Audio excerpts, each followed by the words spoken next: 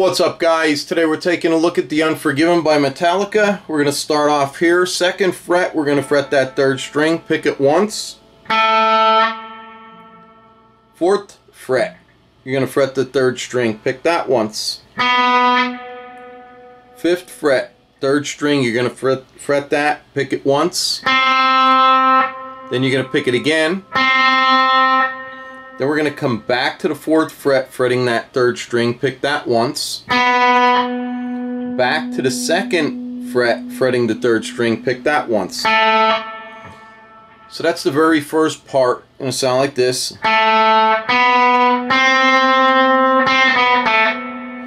the second time around, it's pretty much the same, only you're going to fret the 3rd string, 2nd fret, pick it once. Down to the 4th, you'll be fretting the 3rd string on the 4th fret.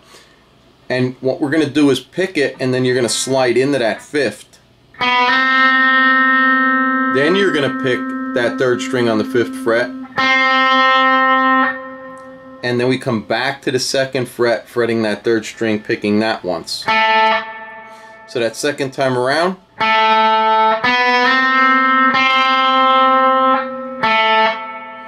And then that first and second part repeats identical. First part for first, second for second. And then when we get back to this, what I'm going to consider the third part, you're going to be on the 2nd fret, you're going to fret that 3rd string, 2nd fret, you're going to pick that once, and we're going to do exactly what we did, pick it once, 4th fret, 3rd string, pick that once, slid to the 5th. Now this time you're going to pick the 3rd string 3 times. Come back to this 4th fret, and you're going to fret the 3rd string, pick that once. And then we're going to come back to this 5th fret, and you're going to fret the 4th string, and you can hold this fretted 3rd string on the 4th fret. But what you're doing is coming over to this 5th fret, fretting the 4th string. You're going to pick that 4th string 1 time. And then you're going to pick this 3rd string fretted on the 4th fret once. Now holding that fretted 4th on the 5th and 3rd on the 4th, we're going to strum through 4 and 3 once, and we're going to slide back. Just like that. So that's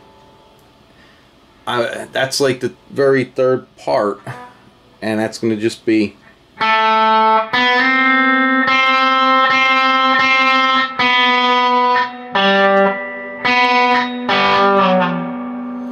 we come back here to the 2nd fret, and what we're going to do is bar strings 3 and 4. We're going to pick the 4th once, and then we're going to pick the 3rd string 2 times.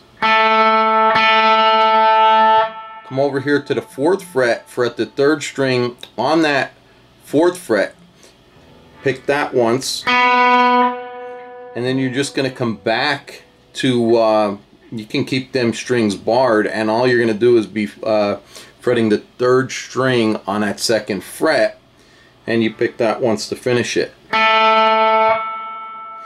So that end part is just going to be.